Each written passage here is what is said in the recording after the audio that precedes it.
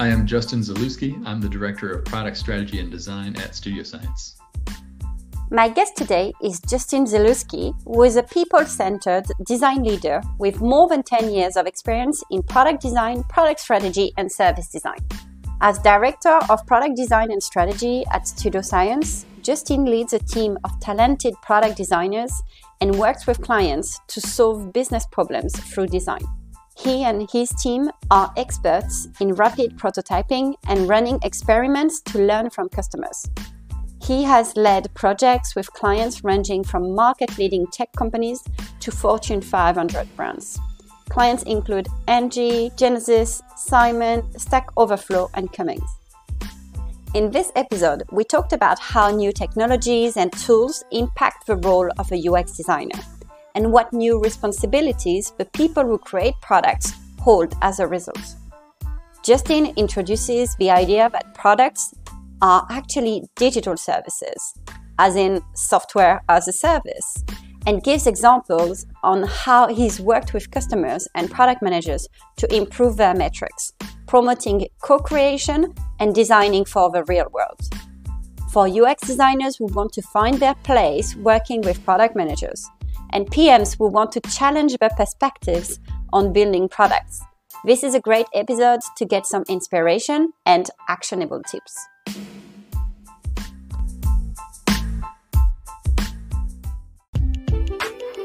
Welcome to Product Perspectives, the podcast for product people that gives a voice to their stakeholders, hosted by Magali Pellissier. Each weekly episode shows you the other side of the product with interviews of the people who contribute to making products a success. They are engineers, writers, marketers, support analysts, UX designers, or even salespeople. Not only will they get the credit they deserve, but they will share their perspectives on what makes a good product and product manager. Stakeholder management is a key skill for product managers. So just as you're obsessed with listening to your customers, let's hear from your stakeholders. So welcome, Justin. I want to dive straight away into your experience because it's quite impressive. You've got 10 years of experience in product design, in strategy, and in service design as well. What have you seen changing over the last 10 years in those fields? Yeah, well, what's been cool to see is I think a growth in the design maturity of product teams, and that might just be my own perspective as I've grown in the last 10 years and got introduced to more and more different companies. But I see more people now recognize how important UX research is, how important it is to create with your customers, and just how critical it is to zoom out occasionally and design the experience more holistically. Whereas, before I just saw a lot more common people getting a little too myopic and narrowly focused on particular screens or just really distinct problems and failing to kind of connect the broader picture. So it's been cool to see that kind of trend in the product world as a whole. Do you still see some companies maybe lagging behind a bit? And is there a trend in some particular industries? Yeah, I actually see in the financial industry and healthcare a lot as well. I see a lot of great strides in moving forward and evaluating experiences more holistically. And I'm not sure exactly why that is, but I think that's an encouraging trend just because those are some of the services that affect people's lives so significantly. So to really take that view of the experiences is really great. I do still see some companies kind of lagging behind. Giving them the benefit of the doubt, I think it most of the time has to do with constraints of various sizes. If they're an early stage startup, they got to choose where they're going to focus their attention, their time, and their resources. And sometimes there's ways to stay lean by focusing on a certain spot. And I get it. Like, you got to make the tough calls, and there are certain trade-offs to that. But what's great is that I see a lot of mature companies in especially mature industries like financial services and healthcare, education, for example, really embracing the value of looking at experiences holistically, great designer, product manager collaboration, and with engineering as well. And I think those industries are where we see the most potential for innovative technologies like artificial intelligence or virtual reality. How do you think those new technologies, I keep on saying new, at some point I'm going to have to stop, those technologies, recent, are going to change product design and service design? Yeah, well, I mean, like you said, they've already changed the field, right? And they're already changing the field. We're all seeing everything that's come up with ChatGPT and all this stuff, which is fascinating in its own right, just people getting more access to this kinds of technology than they have in the past. But I think there's a few ways where designers and product managers need to adapt going forward. So first, I think it's going to require a more technical understanding from our roles to just understand these new possibilities, how they could relate to the products and services that we work on. Second, and this one's more designer specific, but applies to product managers as well. The tools that we use will need to change. So for example, we use Figma a ton right now, right? That's great for prototyping screens, but it isn't quite built for AI and VR experiences, not yet, at least. People are doing some really cool things with plugins and adapting these kinds of things, but I think we'll see those tools grow with us as we need to adapt as well. And then with any new technology, but AI is maybe the best example of this, we as the people that build products and services have a responsibility to build it in a way that's optimized for the positive outcomes that we're trying to drive and mitigate those negative consequences, even the unintended ones. So this has always been the case, but AI, I think, just amplifies that power and reach of the technology so much that it becomes that much more critical. So I'm going to jump straight away on my question about tools then. So you said Figma is not quite built for AI. Like, what do you see is the future of maybe those design tools? Because Figma was already quite innovative when it came into the market. Yeah, and to be clear, I'm Team Figma. We have been all in on Figma for many years now at this point, and it's our prototyping tool of choice. But as you get into prototyping new kinds of experiences with new kinds of technology, it's not enough just to have a clickable prototype. Even as advanced as those prototypes can be, you really got to prototype the whole experience, and to really test something out or to run an experiment, you need to connect it to data. You need to figure out like how that operates over time and in a variety of circumstances. So it becomes that much more important to collaborate between design, product management, and engineering. You really need to build out some proof of concepts. You need to test with pilot programs that get you a little closer to reality than a clickable prototype would in these kinds of situations. So it's going to change the way we think about prototypes, and in a lot of ways the bar that we set for our prototypes. And it's a good bridge to a recent post, and I think a talk you made recently about the fact that clickable prototypes aren't enough. If I take my perspective as a product manager, they are the cheapest. I'm obviously very bought into the idea of an MVP, and I know that sometimes it can be a bit of an area of friction with UX design. So, okay, you tell me clickable prototypes aren't enough. What's your suggestion? What else could we do? Yeah, I mean, we love our clickable prototypes, right? Like, and it's so much easier to create them now than it was even 5 years ago. Like, they can be so much more realistic and valuable now than they could have been in the past. And there's, for the foreseeable future, going to still be a huge purpose and value in clickable prototypes. But the problem to me happens when we stop there and when we use that as like the be all end all of the experience that we're prototyping.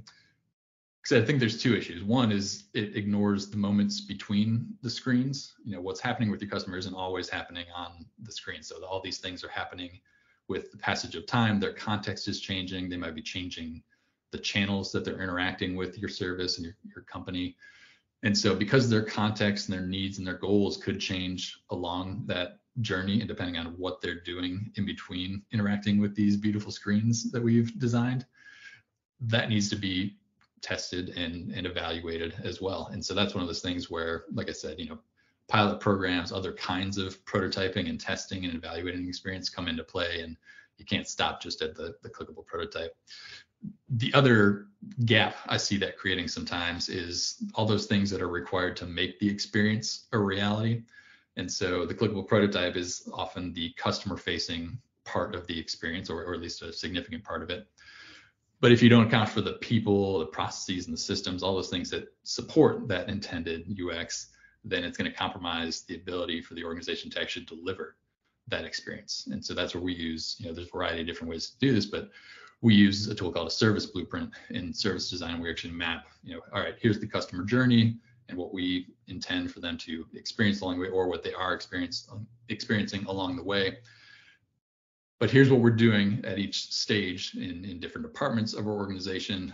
Here's how our customer service reps are interacting. Here's how our sales reps are coming into play. Here's these systems that are here. Here's where there's this legacy outdated system that's causing issues. Mapping things out at that higher level is going to give you all this visibility to figure out, like, all right, what's really affecting the customer experience and what do we need to address? And that's all in the current state. You can also use that in a future state kind of way of, all right, we're designing this future vision, but now let's map at each stage, like what needs to be true to actually build this. And, you're going to discover things along the way in the actual pursuit of building that, but just taking a moment to map it all out and realize how interconnected everything is, we found to be really valuable, just to highlight some of those conversations more proactively rather than them coming as surprises later on in the process. Great. And that's a good transition because you dropped the word services quite a lot in this response. And you told me that most of the things we call products nowadays are actually more accurately referred to as digital services. So can you expand on this? I think that, the language of products has really stuck around over the years. So even the job title of product manager is from a time when product managers were really in charge of physical products as single objects, like back in the 30s with Procter & Gamble. But now, for the most part, we're not trying to sell more widgets to people. The new challenges are about how to live healthier lives, how to use our resources more efficiently, create better transportation, financial systems, all these kinds of things. And these are the kinds of things that services address more effectively than products. So, for example, your bank doesn't just provide you an app, they provide an entire service and experience around it, which is designed, hopefully, to meet your needs along your journey. Even the industry that a lot of us work in, SaaS, it's right in the name. It's software as a service. Like, these are things that we provide as an ongoing service to our customers' journeys. And for us to think about it that way, I think helps us to better accommodate the kinds of challenges and opportunities that come along with a service that aren't inherent in single touch point products. Okay, that's a convincing thing. Going back to Figma and how we do prototypes. So can you tell me one example maybe where the team was getting stuck into thinking of product and thinking with that low fidelity or clickable prototype and changing the paradigm or changing the prototype, bringing some higher fidelity has completely changed the perspective and has enabled you to deliver some great outcomes? There have been times when we set out and we're working with a client that we believe it's for example, there's a low adoption rate, for example, of a new product or service they've released out into the world. And like, why is nobody using this? Why is nobody registering it? And we go in, and sometimes we have this assumption too, but in this case, the client had this assumption where, it's probably has to do with our onboarding UX, right? Which we've seen that a ton. And so it's, a lot of times it's a pretty good assumption. And so we'll go in and, while we can evaluate, heuristically and with customers, the current state of like, all right, here's your onboarding experience, here's where people are running into issues. When we zoomed out a little bit and actually looked at, all right, here's how this is being rolled out, here's how it's being sold in different channels, here's how it's being marketed. That allowed us, with one particular client in the manufacturing industry, it allowed us to realize that it wasn't actually an issue with the onboarding UX. It was actually an issue of awareness, where the sales team had no incentives to actually sell this particular service. The marketing team didn't even know about it for the most part, and so wasn't in the loop enough to really market it. And so it became more of an awareness problem than it was an onboarding UX problem. So that's one of those things where if we would have stayed, focused, overly focused on the actual UX of onboarding, we wouldn't have had the opportunity to zoom out and look at what are all these other factors coming into play of getting somebody on board here. How do we break down silos between sales and marketing and delivery and actually figure out like what's going on here, because it is all so connected. It's easy to jump to those first assumptions. Right. And I think that's a good example of thinking broader than the narrow definition of UX design, which some people still think of as UI design sometimes, right. Even worse. Yeah. But so it makes me wonder that you overlap quite a lot with the product manager on that kind of thing. So how do you work? Like, did the idea come from you, or do you work collaboratively with the product manager? How does that work so you don't step on each other's toes and you still complement each other? Yeah, that's a great question because there is so much overlap between at least a great or more senior like product designer type role and a product manager that also realizes how important it is to collaborate with designers and with customers. And that overlap can lead to conflict, but in the best situations, we've found that to lead to just a good understanding and partnership between the two roles. So in the example I gave, that was an initiative driven by us where we took that higher level perspective, but there have been other times where the product manager is bringing their own perspective and letting us know about because they're in this all day, every day, and they carry with all this kind of historical context and knowledge that's so crucial to us being able to see different opportunities. So I think that collaboration is really important, and I struggle to think of two roles that would be a better pairing than the product manager and product designer just because of that overlap.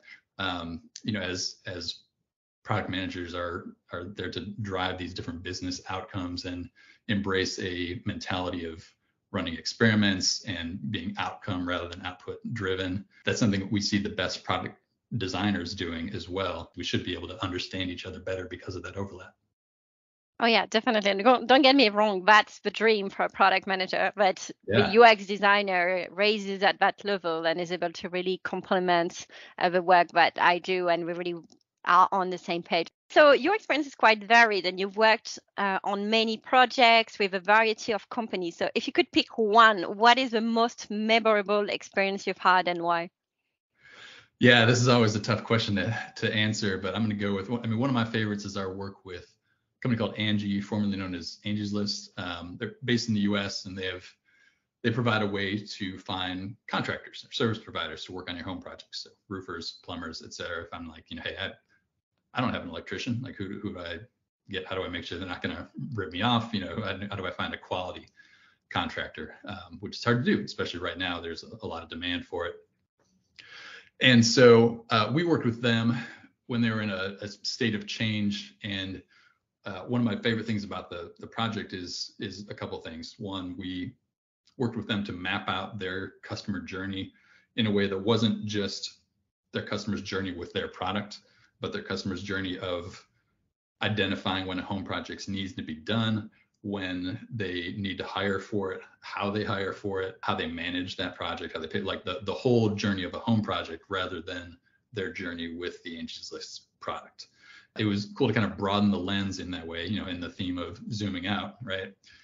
But what was also cool is tying that directly to opportunities for revenue. And so if you can picture, I'm sure a lot of us have seen a customer journey map. One of the more valuable things we started with and became this ongoing living document that the team used for a long time after that and started to add on to and adapt was this customer journey map that at the bottom, at each stage of the journey, we identified not just here's the current state of what's going on and where are the pain points and the typical things you see on a journey map, but also what are the opportunities to provide more value in a way that overlaps with business goals and could be new revenue opportunities. And so this was at a time when taking down the paywall, just because it was no longer feasible to charge people for access to reviews and this kind of thing, because that stuff is so plentifully available now. And so they needed to find new ways to realize value. And so that whole initiative resulted in here's different ways to provide value to our customers and potentially capture revenue by helping them find inspiration for projects at this stage of the journey, or by helping them manage their projects in that part of the journey. And it was also actionable that we actually, in this workshop that the research culminated in, we actually prioritized and prototyped just in quick, paper prototype sketches with their team. All right, here's how we could turn these opportunities into potential solutions. And one of my other favorite things about this project was that workshop was so not only cross-disciplinary, where we had design, product engineering all involved there, but it was so multi-layered where we had everybody from the in the weeds designers and developers that would be working on this experience all the way up through company leadership, including Angi herself, the namesake of the company, involved in giving their buy-in and perspective all throughout the way. And that just kicked us off with so much momentum that we were able to immediately start advancing some of these and start prototyping and testing these out, rather than needing to go from that to get more buy-in and approvals. It just really accelerated things, starting with the right people in the room. That's a great example. And you've said the word co-creation, which leads me to the part of a podcast in which somebody asks you a question. So this is Andy Allen, who works at Studio Science with you and fills the product manager role with multiple clients. So let's hear the question. Hey, Justin, it's Andy. What are some of your favorite ways to co-create with customers rather than just designing for them? I think there's two buckets that I'll put my favorites into. So the first opportunity to co-create with customers is during research. So rather than just interviewing them, which is still really valuable, of course, there are a lot of more participatory methods to invite customers in, be more actively involved in the process. So for example, we were doing some research with a company called InterSystems, big healthcare data company. Rather than interviewing and then synthesizing what we found in a journey map, we had the customers map their own experiences on a virtual whiteboard because we were conducting all this remotely. So this way, the customer is more actively involved. Plus, as they're visually mapping out their own journey, rather than just speaking to it, they can see how it's all coming together, and it brings up new ideas for them. I think we've all been, this is the whole value of whiteboarding, right? Like, you can see it there, it's going to generate new ideas. Same thing with customers. As they're mapping this out, it's going to generate new ideas for them. So we end up getting more insights and value out of the research as a result.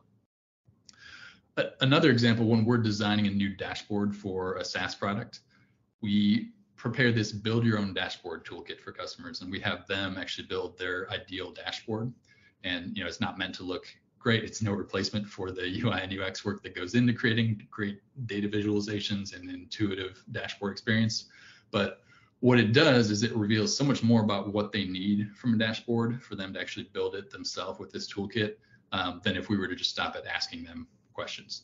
We still ask a lot of questions, of course, but giving them this toolkit, which can easily be done remotely, they can just better show us what they need rather than just tell us.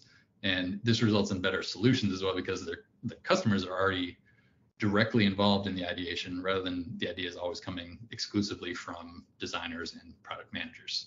So this way, when we're running these sessions, we can take more of a facilitator role and let the customer's own lived experience shine through. That is brilliant. I have invited lots of stakeholders in my customer journey mapping exercise, including sometimes a few users, but they've always been part of it. Like, I was driving the thing and they would just put a few post-its here and there, but having them creating the journey map from scratch and creating their own dashboard, I think that's a brilliant idea. Yeah, it's really cool to see just how they articulate their own journeys and what comes up differently in those kinds of situations as opposed to an interview. Yeah. And I think it really gets them to think about that product mindset, how we think. So they build some empathy with us and how we operate. Yeah, great point. You're totally right. Great. Okay, so I bombarded you with questions. I think you have one question for me. I do. Yeah, I was curious to ask, in your experience as a product manager, I'm sure you've worked with a variety of different product designers. So I wanted to ask, what are the things that the most effective product designers have in common? Do I have to choose one? I've got two. Because this is my podcast, I can do two. That's right. No, because I had one, which is based on previous UX designers, which I interviewed. What I've really appreciated is when they demonstrate actually what we were talking about just before, that empathy towards me as a product manager. They understand the constraints I'm under and why sometimes we have to make some decisions that aren't easy and that are a bit unpopular with some stakeholders. So I really appreciated that. But what you've also said at the beginning of this episode resonated a lot with me. people who have that kind of mindset like you, who can do more than the narrow UX design role, like thinking about the broader experience, leading that workshop with customers and just let's do it. And you lead that and you have some innovative ideas like this. That sense of ownership, accountability, and taking initiatives from a product designer's perspective, I think that's something I value most, more than any technical skill. This is something that really helps me as a product manager. And I think that is what has made me successful in my interactions with UX designers before. I love that. Yeah, there is so much to just having someone that knows how to deal with the ambiguity and complexity of like, it's not a clear cut task, but like they know what needs to be done and to figure out a way forward. Yes. So great. So one question I'm curious about is there any book that you're reading right now or that you've read in the past that's really inspired you and you'd like to share it with us? Yeah, I'm going to go. So I recently spent some time just reflecting on some of my favorite books of 2022, now last year. And one of the ones that sticks out the most that I want to highlight is a book called Design for the Real World by Victor Papanek. So it's about a lot of things, and it's not a new book. It was written, decades ago, but is still just as relevant today.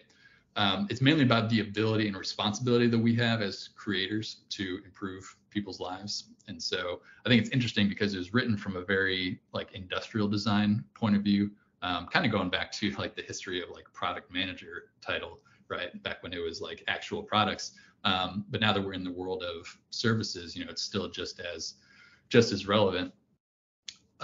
All the points are I think equally relevant to product managers and designers, really anybody that's involved in creating for people in any form, but especially creating for customers.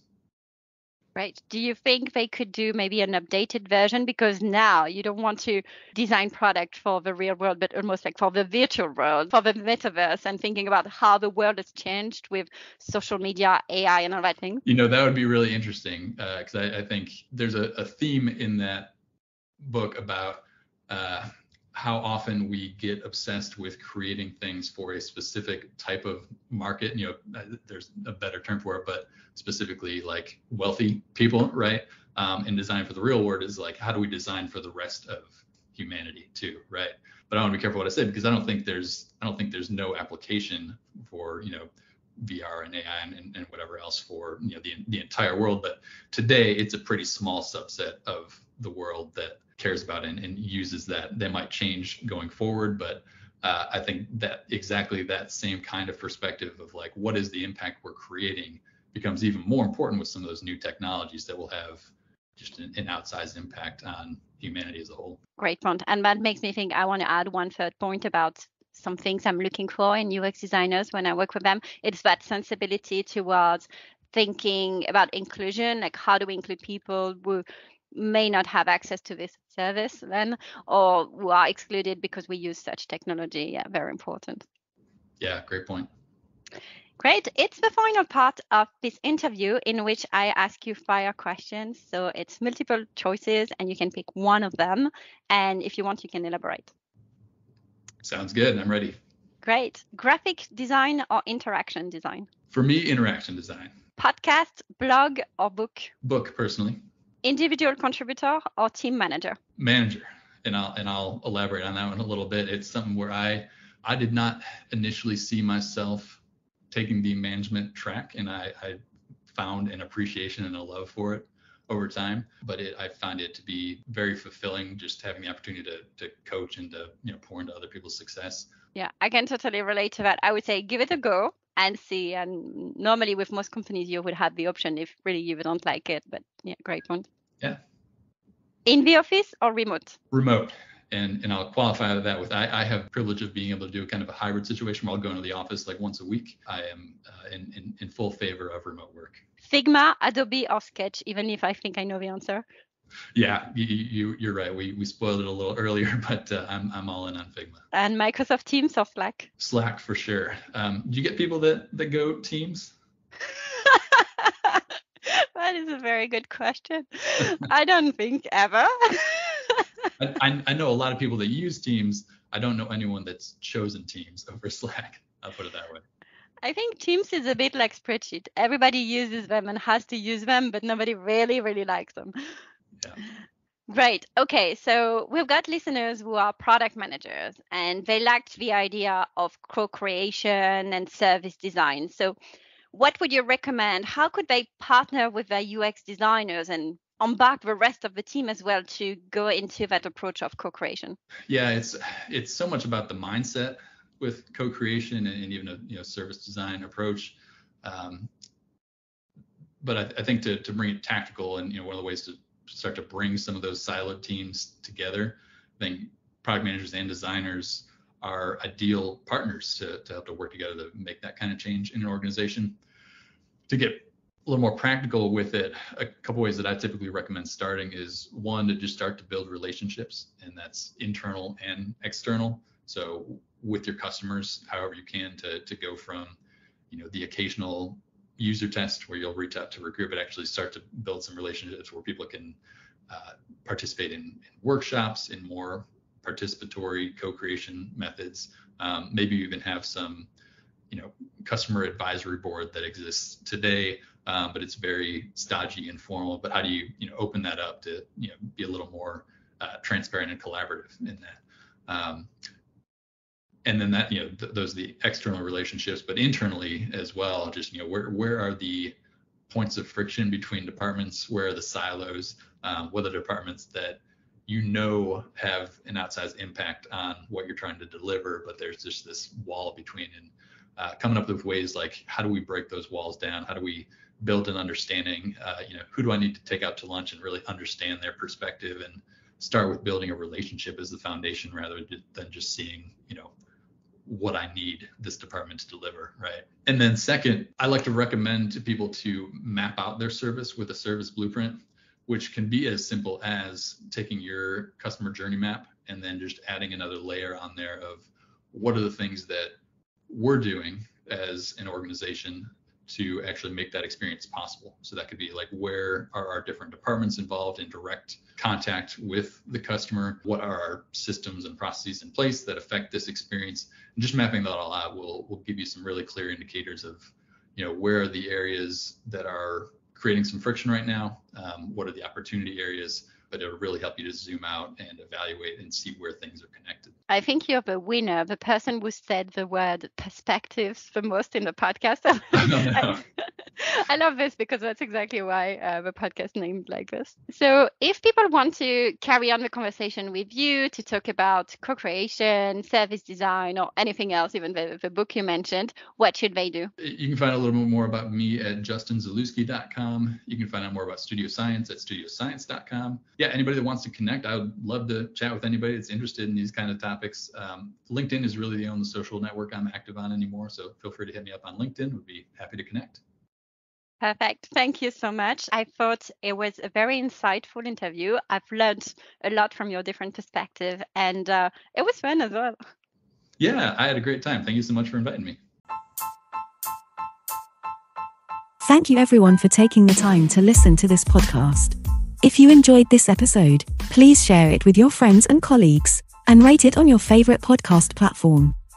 If you have suggestions for topics and guests, or any feedback, you can write to Magali Pellissier at hotmail.fr.